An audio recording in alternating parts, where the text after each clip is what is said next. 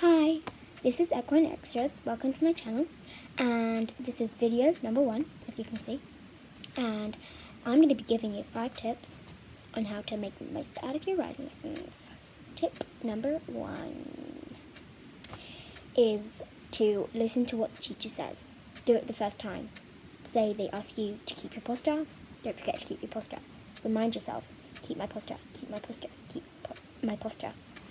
Do that in your head so you embed it into your brain and they don't have to keep telling you, keep your posture, keep your posture, keep your posture throughout the whole lesson, because that's going to be really annoying and they don't want to have to keep telling you something that you can easily remember yourself.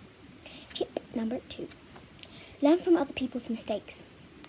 If someone has made a mistake, listen and learn from their mistake. Don't make the same mistake as them, because then you get to focus on other things. And what I like to do is I like to sit and watch other people's lessons or part of them, like every time I go horse riding, and that just means that you can learn from other people's mistakes, make sure you don't make those, and be a better rider, basically. Tip number 3. Ride a variety of horses. If you don't, then you're not going to know how to handle different situations. Ask your teacher, oh, can I ride a different horse today? Ride lazy ones, ride energetic ones, ride fast ones, ride slow ones, ride jumpy ones, ride bucking ones, ride rearing ones. Ride whatever ones you can find, you know?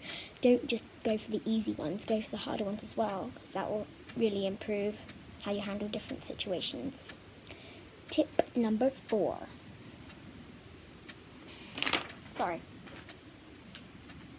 Keep your lessons consistent, and you know, if you have a pattern, have a plan for your lessons.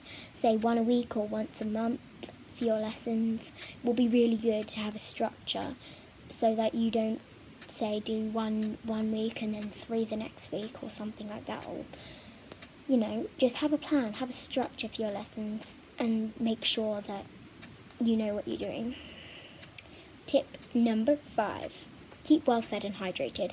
If you don't, you're going to feel really sick and your muscles aren't going to be as strong and it won't be good for you. So have a bottle of water and some snack bars on you, something like that, or energy bars to keep you going when you're riding, because you don't want to feel sick or pass out or have muscles that aren't strong, and it will just really help improve your riding and you won't have to focus on those sort of problems.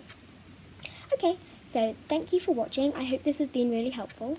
Any video requests, go down in the comment box below, and don't forget to subscribe if you can. Thank you. Bye. See you next time.